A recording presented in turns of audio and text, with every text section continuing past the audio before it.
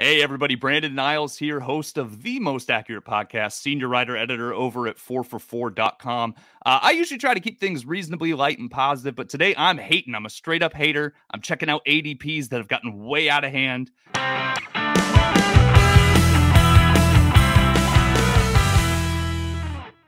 And I may not hate the players specifically that I'm talking about today, but I absolutely despise where they're going in drafts.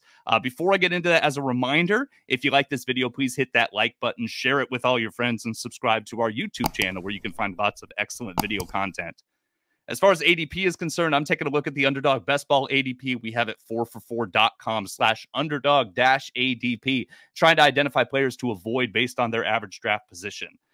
Now, just kind of as a caveat here, tournament play, when you're loading up a whole bunch of different rosters and you're doing best ball in that regard, I might sprinkle these players in for lineup diversity, but generally speaking, I'm not going to have a lot of this even in tournament play. And in the isolated leagues and redraft, which is really where I'm focusing, I'm not going to have very many of these players on my roster at all.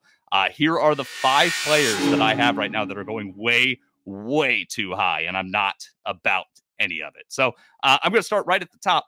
I'll admit I tend to be overly skittish when it comes to guys coming off injuries, and I know he's only 26, but I want no parts of Christian McCaffrey at a 2.9 ADP. He's going top 3. I've seen him go number 1. I've seen him drop all the way to 4. That's about as far as I've seen him go in drafts. This guy has played in 10 of the Panthers' last 33 games.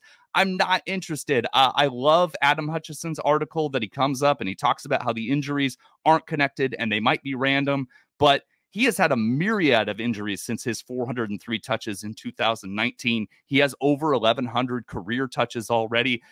He might just be breaking down. After 2019, he bulked up. We saw all that stuff on Twitter, all those pictures coming out about how big he was and how muscular he was, and he just looked yoked. Sometimes that doesn't work. Sometimes you add a whole lot of muscle to your fast, quick twitch body, and then you start having soft muscle and soft tissue injuries and things of the sort. I love this kid. I'm rooting for him. He's fun to watch, but no thank you at that cost. Let's not lose our leagues in the first round for the 3rd straight season with the same guy. I'm not doing it. There are other players I'd rather take that high. Sure, if he's there in the 3rd round, I'll take him as my RB2, but obviously that's not happening. So let's go to the 2nd round. I don't like Mark Andrews with an ADP of 17.1. Love the player, but he had 107 receptions on 153 targets last year, 1,361 yards. Those were all career numbers for him. I don't like career years. Like Cooper Kupp almost made this list because he's going so early in the 1st round. I do think Cooper Kupp is going to be an elite wide receiver 1, however, so he didn't make this list, but watch out for players that have career years. There's a reason it's a career year, right? It doesn't usually repeat. Mark Andrews, 1,361 yards, 153 targets. His 2nd highest total for his career was back in 2019 with 852 yards on 64 catches. Not usually repeated. You look at that Ravens offense last year, the running game was decimated. The wide receivers were hurt. We had lots of quarterback issues injury-wise. Sure, they lost Hollywood Brown, but Rashad Bateman's breakout seems like it's incoming, and those running backs are better now. They're healthier. J.K. Dobbins, Gus Edwards seem like they're on track. To be worth that mid-high 2nd round pick, he needs to repeat what he did last year. He needs to not only be a tight end 1, tight end 2, along with Travis Kelce, but have that huge separation from the tight end 3 that he had last year. I'm not interested. I don't think it's a repeat. I think he's going to be very good, but I don't think he's going to be any better than that next tier of tight ends that's going 20 picks later. I'm talking Kyle Pitts, literally 20 picks later, you can get Kyle Pitts. You want 153 targets again? Kyle Pitts is probably the better option 20 picks later. And I'm even okay taking George Kittle, Darren Waller. You're getting injury discounts. They're going after Pitts.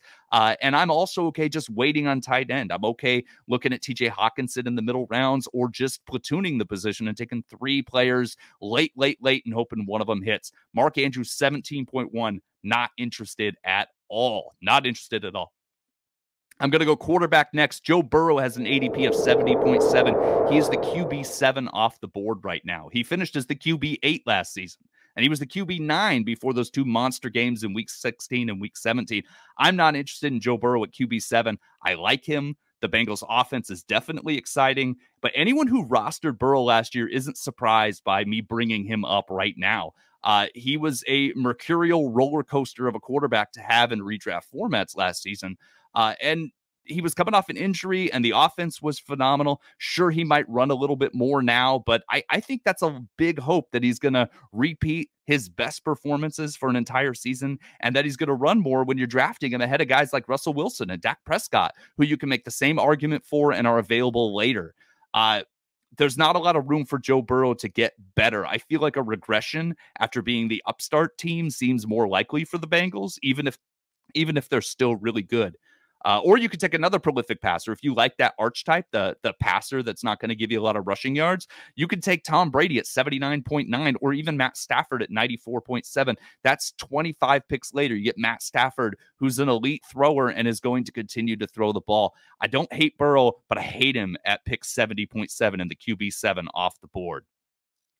And I've talked about this a little bit on T-Map, but Elijah Moore at 66.3 seems really high. I like Elijah Moore. His second-year receivers, exciting. I think the Jets have a lot of upside when you look at that offense. We don't fully know what exactly they're going to be. We don't know how Zach Wilson's going to progress in his second year. There were definitely signs of life toward the end of last season. Elijah Moore had a really good, 3 or 4 week stretch in the middle of the season last year. Talented. He should rack up targets, but he's being drafted around Amari Cooper and Amon-Ra St. Brown, Devontae Smith, Drake London, Adam Thielen. Those guys are going after Elijah Moore.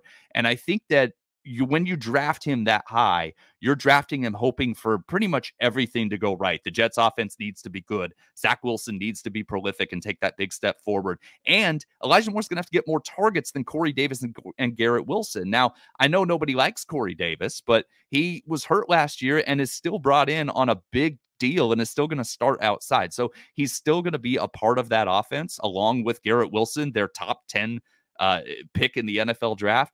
And I haven't even mentioned Braxton Berrios, Denzel Mims, and CJ Uzomah, who are all part of that offense. It's a lot of draft capital to put into a player on a team that's a big question mark that added talent at his position.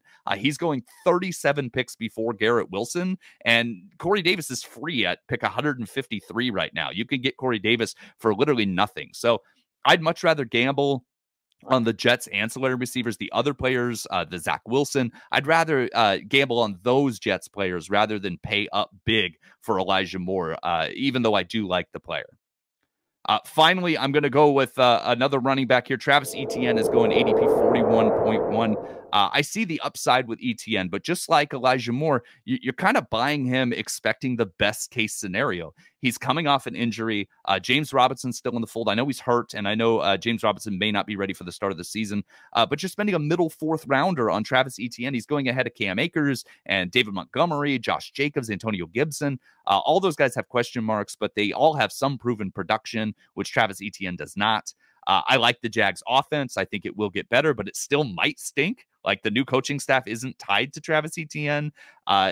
They already have a lot of shifty slot guys to throw the ball to. They brought in Christian Kirk. They still got Laviska Shenault running around. So Travis Etienne, all the things that you like about him, the slot receiver potential, the catching the ball, the elite athleticism, all those things that you like about him are put into question. And that ADP of 41.1 doesn't bake in all those question marks. I would love Travis Etienne 50 picks later, but right now this is way too rich for me. I'll buy him in Dynasty. I'm interested in him as a late upside pick, but not someone that I'm banking on as my RB2, RB3, which is what you're expecting if you take him at 41.1. So thanks so much for checking out this video. Be sure to hit the subscribe button. Like I said, hear us on the most accurate podcast every week, talking about fantasy football information that matters to you. Have a good day.